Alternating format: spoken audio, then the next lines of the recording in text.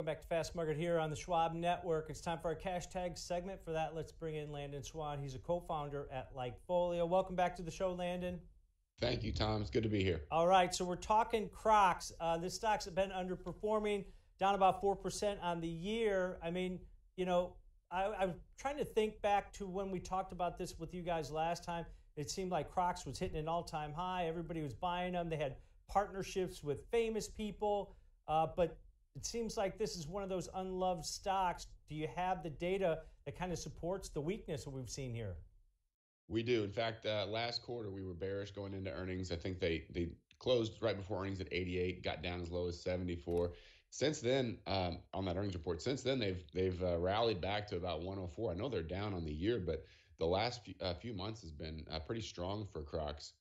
But our data has not changed. We're still bearish. So this is a bit of a divergence for us. This is the market seeing something that we don't see. We're still bearish as far as the data goes. And really what we're seeing is, if you just look at their own report, the revenue was up 6% year over year last quarter, but their number of shoes sold were down 4%. Mm-hmm. So they're hitting higher prices, but less customers. And their new acquisition, Hey Dudes, was doing even worse. They're at 11% less on a year over year basis. And this is a company that was sort of the first mover in the ugly but comfortable shoes. And we're seeing a lot of comfort-focused brands on the rise right now. The least of which is not Deckers Outdoors. I mean, they are doing really well. Deckers is with their UGG boots, their Hoka running shoes. Their stock is up almost 2x on a year-over-year basis, and they're kind of at the top of our list as far as where we see the holiday shopping going. So Crocs is really falling behind a lot of its competitors. When you look at just change in visits here, this is web visits on a year-over-year basis. You can see On Cloud running up top there, Deckers Outdoors. Skechers and Nike kind of hanging in, and Crocs is the only one that's really negative on this chart. So they're getting less visitors coming to their website. And even when you look at happiness, they're the lowest among these five on happiness. I mean, Skechers is at the top, and followed by OnCloud, Nike, Deckers, and Crocs is at 67%. So both on a web visits basis, mentions also, and then happiness as well. We're seeing negativity across the board for Crocs. They are dead last when it comes to comfortable shoes. Whether or not you want to put them in the same category as Nike or not, we can argue there because they're kind of they're on their own a little bit. But when it comes to comfort, people are showing their preference in not only how they talk about them online, but where they're spending their money online. So Crocs is definitely the worst of the shoemakers in our opinion going into this holiday season, and we're seeing it in the social mention data, the web data, and the happiness data. Landon, this is an interesting turn of events because you guys have liked Crocs for quite a long time. Now, you may have gone negative lately, but you guys were big fans of Crocs early in their life. And they've made this acquisition of Hey Dude and other countries. I know your data doesn't cover those, but what do you think the major problem is here? Is this really just a fad? Maybe that's running out of gas on the upside here. I've been very open that I don't really like Crocs, but I like money, so I like trading. I'll trade a good stock if it's a good trade. My children like Crocs. Generation Z seems to love Crocs. They're everywhere. What seems to be the problem, Landon? You know what? You're right. We've been bullish on Crocs for years. That ended maybe 6 months ago or something like that. But the data was always very, very good on it. The summer data was very cyclical, and it was higher summers year after year. I wish Andy was on today. He's been really famous for this one. I mean, he literally wore Crocs in a limo to go close a really big deal, and he gets on stage in Crocs sometimes to make the point. But he agrees as well. You got to follow the data now, and everything is showing us that. I don't know if I'd go so far as to say fad because it did last several years. But I will say that the competitors have come for them, and people are showing that they really like comfortable shoes. And I think that's why Crocs did so well. It was a little bit of a quirky statement, I guess, when you wore them, but they were very comfortable. But now you've got UGG boots, you've got Hoka running shoes, you got On Cloud, and they're all focused on making very, very comfortable shoes.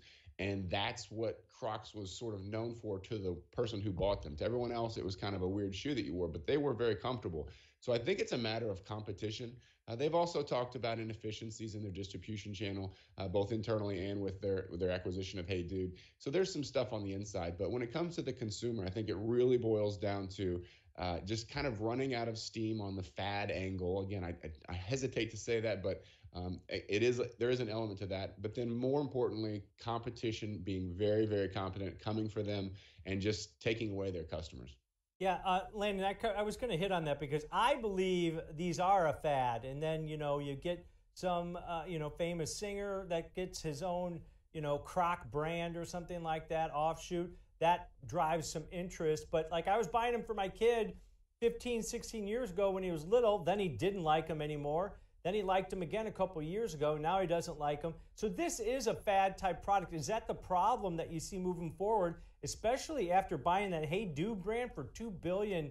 I just think this is one of those classic, a fad that does well. You guys had the data to back that up a couple years ago, but now it's just out of favor. And maybe it does come back in 6 months or a year, but it's a fad. It could be. And you know what I think it might be? It might be age dependent on the buyer, right? Like my little girl, when she was 5, Crocs were awesome. And still my son, when he was 9 or 10, Crocs are awesome. Now the 12-year-old's like, they're not cool anymore, Dad, right? So I think it just depends on which age group you're talking about for the kids. And then for the adults, you may get into a little bit more of the fad territory there. Absolutely. But in the end, again, it's comfort. It's all about comfort. And there's so many competitors that are focusing on that. I think that on-cloud running really opened our eyes data-wise to what that can do for a brand. Mm-hmm. I mean, their shoes don't last as long. I don't have any evidence on that, but just, anecdotal. I see people trading them in all the time. But when you first put them on, it's like stepping on a cloud. And that feeling, I think, really resonates with customers. They would trade durability in if they got comfort back. And Crocs are extremely durable. They're also comfortable, but they just don't look as good as the others. So, our holiday winners definitely Deckers Outdoors in this space with Crocs coming up the rear for sure. Yeah, and maybe getting that bounce as everything's been risk on over the last 6 weeks, maybe contributing to some of the beatdown that stock's been under, but still negative on the year. All right, great stuff, great data as always, Landon. Thank you, guys. All right, that's Landon Swan, co-founder at LikeFolio, breaking down the uber negative, sentiment here, Kevin, on this stock. It's bumping right up against its 200-day moving average, but applied volatility relatively low on this one.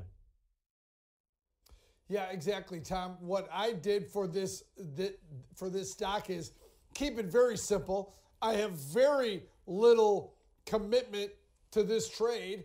I probably should have looked at LikeFolio's data before I chose this trade because it's a call calendar on the upside. Now, it's not a very big call calendar. It's paper money. It's a practice trade. It's worth watching. But what I did, Tom, I bought the December 22nd. So it's a 1 week calendar here. I bought the 106 call right in line with the expected move. And then I sold this week's